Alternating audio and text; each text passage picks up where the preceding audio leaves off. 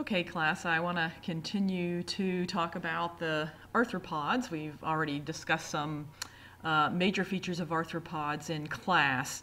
And I'm putting this slide up here just as a reminder because the arthropods are so diverse that they're divided into these different groups. And as you recall, the trilobites are all extinct, so we're not saying a whole lot about them.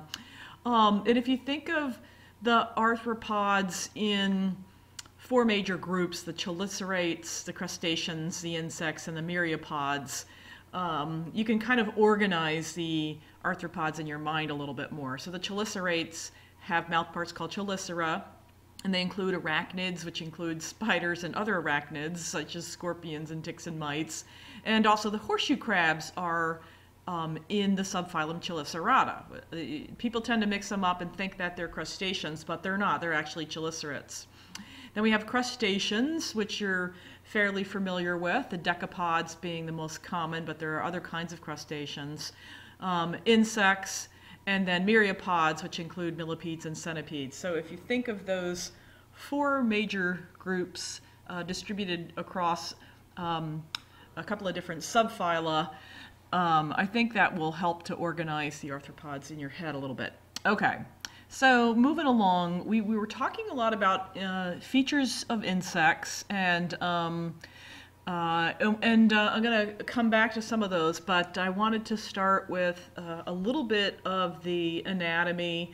I'm not going to spend a whole lot of time on this because I want you to do this in lab if you haven't already, where you're looking at mouth parts. So again, the incredible diversity of the insects makes it hard to make generalizations, and so this is using a grasshopper, which is an orthopteran, the order Orthoptera, to show some general features of insects that have mandibles for mouth parts, and the mandibulata, as we've talked about. So you can see some features of the head. There's the compound eyes, the frons and the clypeus, the labrum, which kind of cover some of the other mouth parts. When you're looking at your grasshopper in lab, you can yank these parts off. If you take the maxillary palp and pull off a piece, it'll probably still contain some parts of the labrum when you're pulling it apart. And then you can also look at the labial palps, maxillary palps. Underneath here is where you'll see the actual mandibles. So you'll see these sort of outer coverings of the labrum and the clypeus, and that underneath are the two mandibles. Here they've been pulled apart. Obviously they come together right here in the insect, and so you can locate them under there as well. So take a look at some of those other pieces. So again, these are mouth parts for many kinds of insects, especially orthopterans and other chewing, biting insects. But there's an incredible diversity of mouth part types, which of course leads to the diversification and radiation of insects into different kinds of habitats. So you might expect that how they feed goes along with where they live and what they do. So I always want you to kind of have that ecological evolutionary context in mind when you're thinking about the anatomy and morphology of these critters. And so we have in A here our nasty little mosquito that nobody likes, but they have these amazing mouth parts that are designed almost like a hypodermic needle to inject into a small arteriole or venule of a vertebrate host and suck blood from it. So very amazing, interesting co-adaptation, co-evolution with their prey species. And then we have butterflies that have these sort of lapping. The maxillae have been modified into this drinking, lapping kind of structure that will uncoil and lap up liquids. Usually butterflies seek salty and sugary fluids. In C here is a honeybee that also have sort of drinking labial palps. Okay, and although the mandibles are still present, they've been sort of modified. And in E, we have a fly. So many of the dipterums have these sort of sponging mouth parts, so they kind of sponge up fluids. So, and again, this is just the tip of the iceberg in terms of mouth part diversity, but when you're thinking about the orders of the insects and looking at their differences, looking at wing differences and looking at mouthpart differences, along with the tagmatization and how things have been modified for those groups is one of the ways to kind of keep it all organized in a bit.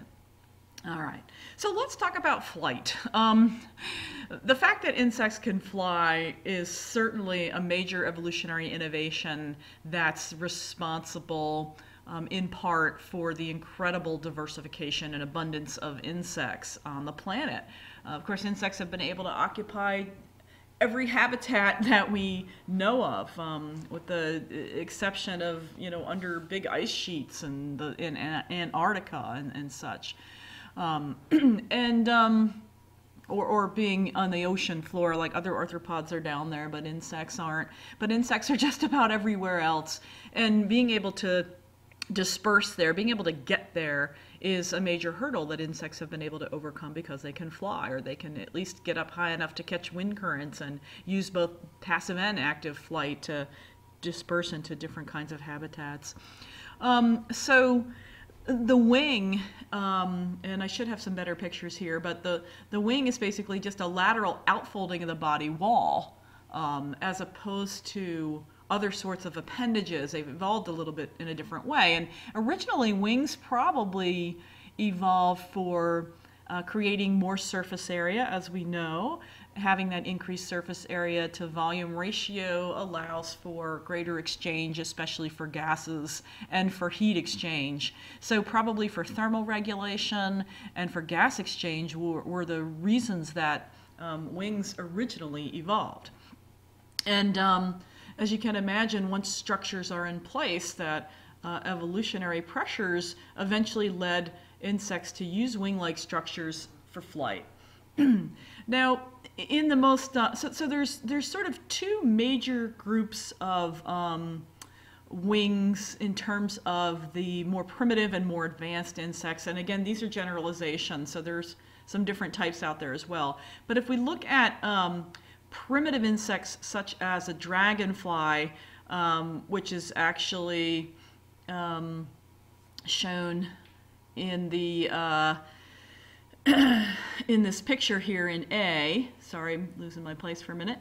And what happens with a dragonfly and butterflies, other primitive insects, is that you simply have muscles that are attached to the wing itself. There's a fulcrum, and then when the muscle contracts, there's one nerve impulse, one muscle contraction, wing goes down, relaxation, wing goes back up. So a couple of muscles involved, simple contraction and extension, just like moving your arm up and down. So primitive insects don't fly very fast. If you think about looking at a dragonfly or a butterfly and how slowly they flap their wings, you can relate it to this anatomy here, where you have a simple contraction and relaxation, one nerve impulse, one muscle contraction, one wing beat. And so they don't go very fast. All right. And so these are called direct flight muscles, because the muscles are directly controlling the wing beat one for one. And this is in contrast to more advanced insects, such as flies or hemipterans, which are true bugs, hymenopterans. As you know, when you've looked at a bee or a fly, they're buzzing their wings so fast that you can't even see them move. And the question is, how do they accomplish flight like this? And so these sorts of insects have what are called indirect flight muscles, as opposed to the direct flight muscles of the lepidopterans and the odonates, or the butterflies and the dragonflies. They're indirect in the sense that the muscles are attached to the notum, which is the plate that goes across over the thoracic area underneath, where muscles are attached. And if you think of the notum as that toy, there used to be a little toy, a disc-shaped toy that was a piece of rubber, a convex piece of rubber, and then you would press it in, and you set it on the table and you wait several seconds and then boom, it kind of jumps in the air. I don't know if you guys remember that toy. I should bring one in if you don't. But basically what that little disc is doing is it's storing energy. You press it in, you set it down, it's storing energy, and then finally it slowly pops up. And so this popping up releases a whole bunch of kinetic energy all at once. So by the same kind of feature, the indirect flight muscles of flies and bees will contract and pull that notum down, just like pressing in that little disc. Okay, and then there's this little pivot here where the wings are sort of indirectly attached, so they're not directly attached to the wing. Okay, here the muscles actually directly attached to the wing, and then in the indirect flight muscles, the muscles are attached just to the notum. All right, so the muscles pull the disc down, and then it pops up, and with all that energy, you get many wing bites, wing flaps happening all at the same time. Okay, so in addition, you have one nerve impulse that can cause many muscle contractions, and then even single muscle contractions that can cause many wing beats.